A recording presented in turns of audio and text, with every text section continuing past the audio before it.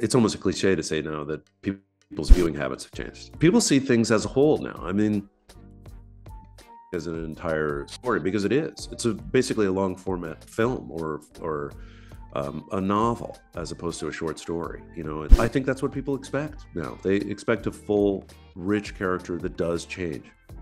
And I think that's because viewing habits have changed, because you can watch it as a whole, you know, and you don't have to hold it in your head. I think that's the beauty of it.